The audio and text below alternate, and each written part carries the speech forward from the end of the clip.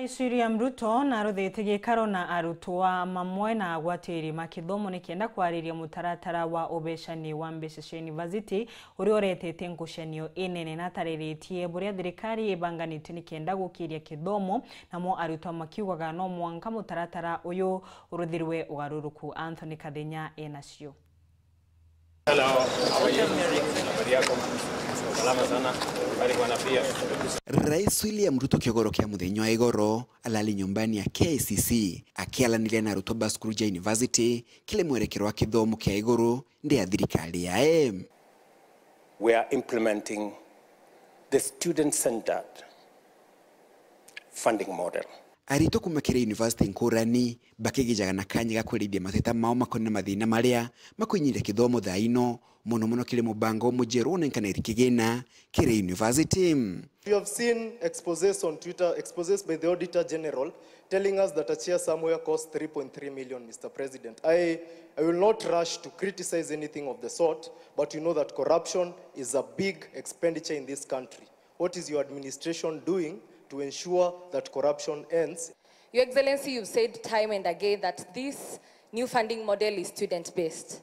Well, my question is, why is it that students from private universities are only given loans as opposed to scholarships, just like it is in public universities, yet these students are all from taxpayers of this country? If indeed education is an equalizer, how will this new funding model assist those persons living with disability? In the 5,300 students that Chuka University has called so far, there is a concern of loans and interest. Your Excellency, loans and interest are at the core of this particular model and are at the core of the concern of these particular students.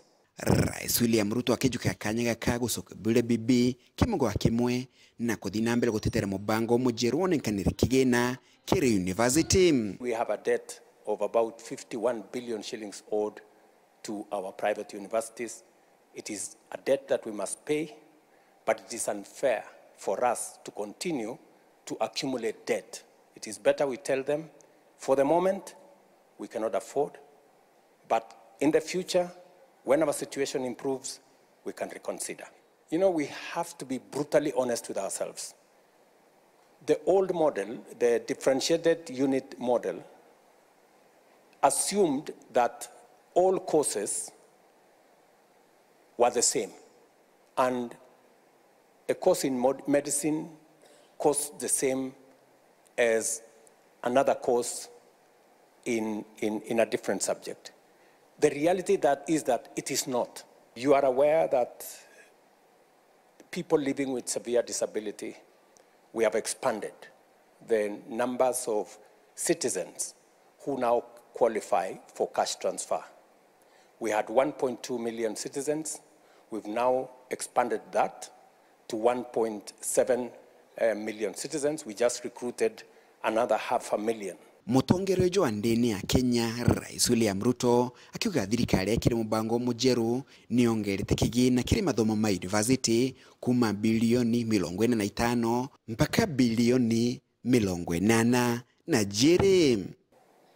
What this model has done is that we have taken the amount that we are funding our universities from an average of 45 billion shillings every year to 82 billion shillings every year. That is the quantum of additional resources we are making available both for help, for scholarships that go to our universities. RAIS RUTO akirethegia mwerekera wa etikire kithurano kia mwaka wa 2027 indi ni kire kugarura ndini ya Kenya. My focus is not in 2027. That's not my focus. My focus is in transforming Kenya. That is my focus. Kuma mji munene wa Nairobi, Mbeta Anthony, rangi wa Kadhinya.